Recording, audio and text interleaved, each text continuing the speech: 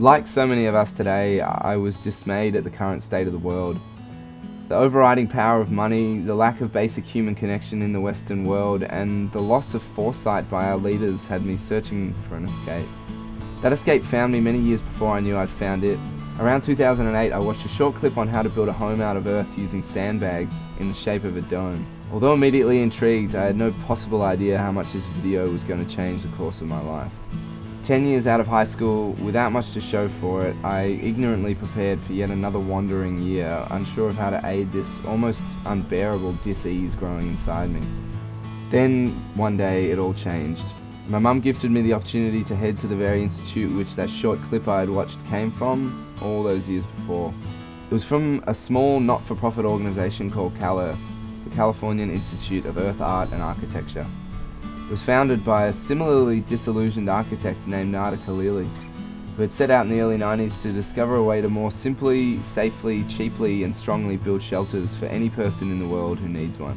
And what he came up with was SuperAdobe, an advanced earthbag building technique used to construct homes in spaces of many shapes and sizes.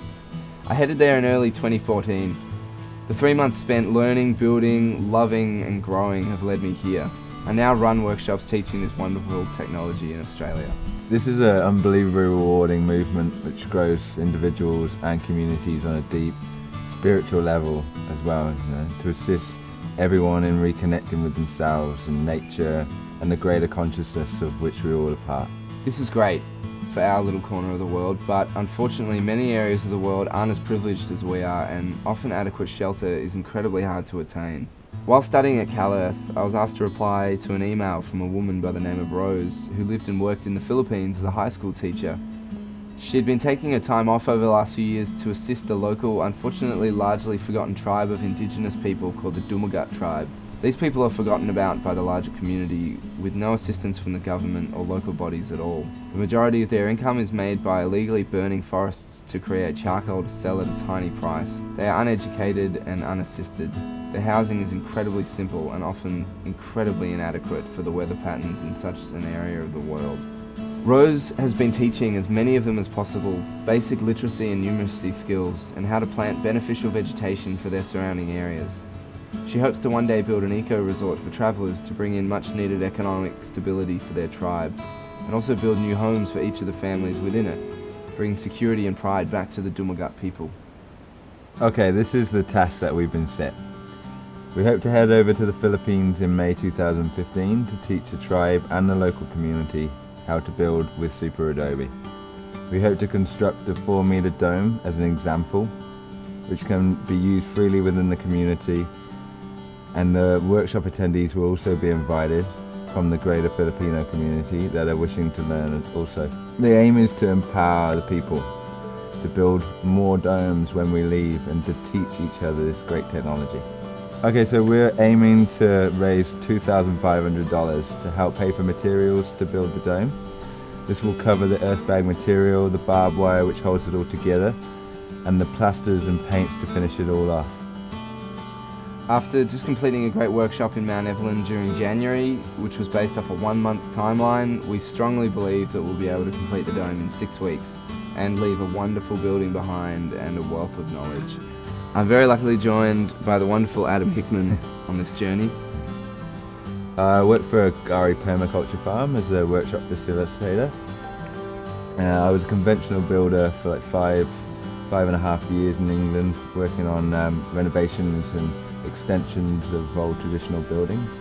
And I got involved with natural building like 2 years ago or so, studying and attending various workshops in Australia, and now have experience in earthship technology, cob building, mud brick, SuperAdobe and permaculture.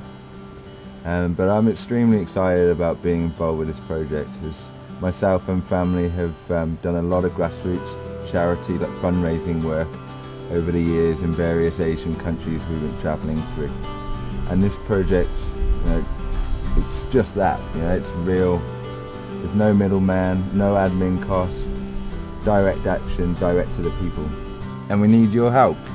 This is an incredible opportunity to make a real world difference to a struggling community. There's a couple rewards for donating to the campaign. The first one starts off at $10, where you'll have your name painted on the inside of the dome so that everybody can see who helped put towards this project. The second one is $25, which is a recycled hand screen printed t-shirt with one of my fabulous natural building puns, which will be released at a later date. Dame, sweet dame. Or it's strawsome. And the next one is $50, which you'll receive a handmade piece of jewellery from the Dumagut tribes people.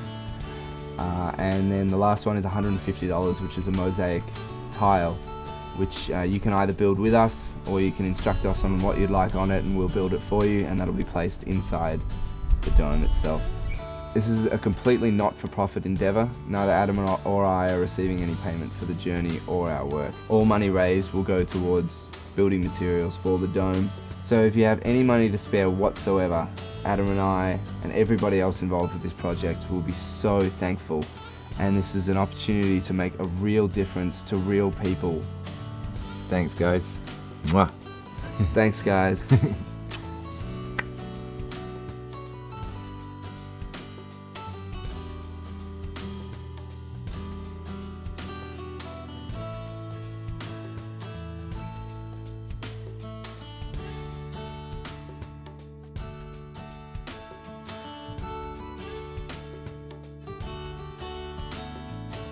Then, one day, it all changed.